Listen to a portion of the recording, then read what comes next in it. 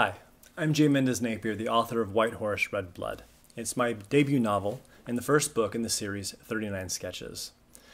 I'm an artist, and it just so happens that my main character is an artist who carries his sketchbook around with him all the time. You're going to find those images throughout, but I wanted to even go further and just connect every single thing to art, even to the chapter numbers. So what I've done is put together every single thing that I could find that seemed relevant to the story itself, and it's probably the best way I've been able to kind of express the origin story for White Horse, Red Blood, as seen through cover art to the sketches themselves.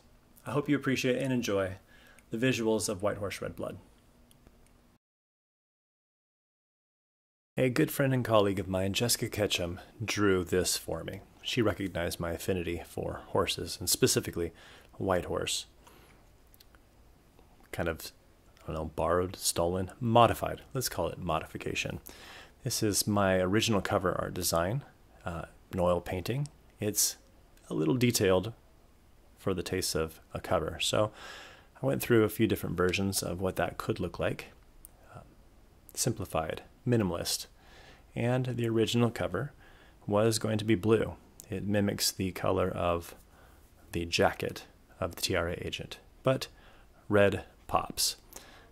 The blue water, it might seem a little odd, but it completely still works and holds on to the blue color scheme. Now, of course, I went ahead and took that original White Horse emblem and remodified it. This is something that we would see in the book from our character Savior, who is a graffiti artist. Of course, I continue to modify it, I'm really liking it, turning it into my own personal logo, which has my old personal logo connected to it, my signature, and a pop of color.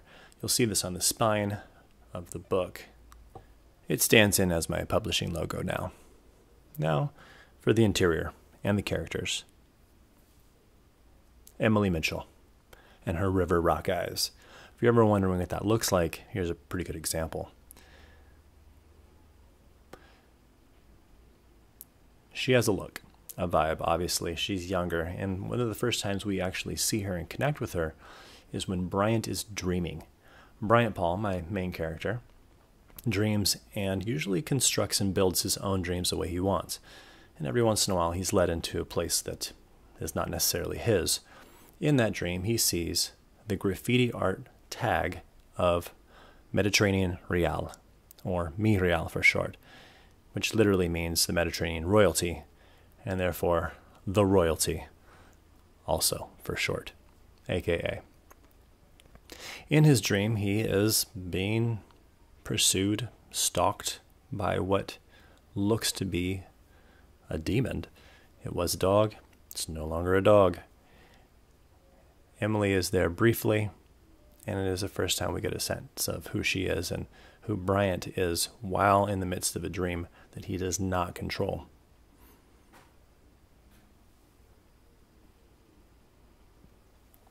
This is the airport scene in chapter 3. Fortunately or unfortunately for Bryant, he happens to be in a lot of dreams that he hasn't been able to control lately. It's kind of the foundation of how he's making his move forward. He's no longer sitting in one place. Well, he's got a couple options. One of them is he just had a neural-prosthetic implanted into his brain that gives him the ability potentially to speak of the future, something he's hoping for. While at the Institute, after his surgery, he's dreaming once again, and the dream of the 5 horses takes place.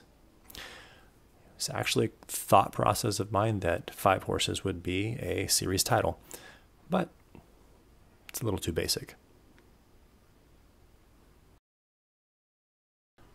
The motivation from this dream gets him moving, but it's really not discussed in book 1. It is further investigated in book 2. After having this dream, everything connects. He's able to speak using his digital technology that's been embedded in his head. Once again, he'd lost the ability to speak. It's not really discussed too much as to why he can't, but This image was drawn specifically to show his language processing and how it worked. Which brings us to, well, travel. Travel is a huge part of White Horse Red Blood. It's a huge part of my life, at least I'd like it to be. And the idea of traveling to space sounds pretty fantastic. Once Bryant makes his move, he lands in Barcelona, Spain. And right now he's on Las Ramblas, and it's our first opportunity to see him engage with the public. He's not the most social person, and when he is speaking to people, he's a little rough around the edges. Kind of like his sketches. Again, the sketch in itself is designed to be unfinished, incomplete, rough around the edges. There's opportunity for it to be better, but there's also something important or alive or in this sketch. Just seems to work. Which brings us to Savior. That's correct. That's how you pronounce that. Savior. He is a street artist, a felon. He's kind of a guy who just moves through life and enjoying every second of it. It's pretty fun. His character is definitely not one who is concerned with others. He is more a self-preservationist. And this is the first drawing that we see Bryant create that's not actually his, but someone else's.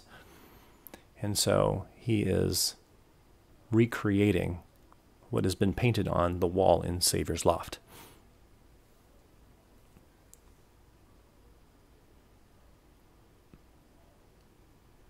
It's actually one of my favorite sketches. There's something about it that, I don't know, it has layers. It's one of the things I really appreciate about art is the ability to kind of come back to it and just keep looking at it over and over and over again. You're always finding something new whenever it's done well, having those layers built into it.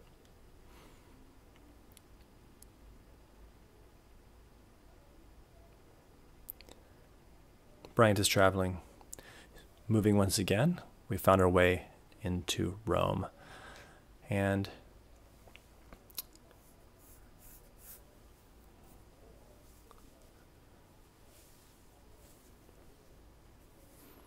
well, if you don't know what this is, it's just a lot of burning trash, specifically on cars.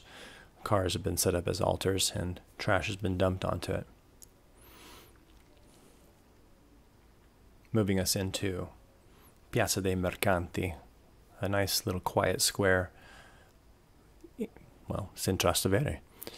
Trastevere is the same locale which we found the burning altars. Bringing us to the final image. So if you've made it this far, you must be really interested and either have read my book or you want to read my book. And I just want to say thank you for that and offer, if like, hey, you got a podcast, I would love to be a guest. Or maybe you're doing a book club. We can Zoom. I love the idea of answering questions. As a teacher, it's what I do every single day. And I would totally love to have that opportunity to share more about the story. And that brings us to the end of White Horse Red Blood, all of the visuals from book 1 of the 39 Sketches series. Just wanted to thank you so much for your time. If you're not a review writer, maybe you just throw some stars at me. If you've read the book, you can do that at Amazon, Barnes & Noble, or at Goodreads. If you haven't read it yet, you can purchase it from any of those places, as well as an ebook, paperback, hardcover. Somebody asks about the audio. I'm going to go ahead and finish the audio when all 3 books in the series are completed. Book 2 is actually very well on its way, and I can't wait to get more of this out to you soon. So thank you again for all of your support, and I really, really appreciate it. Thank you again. If you need to find me, you can look me up at JMendezNapier, pretty much anywhere on the web and social media.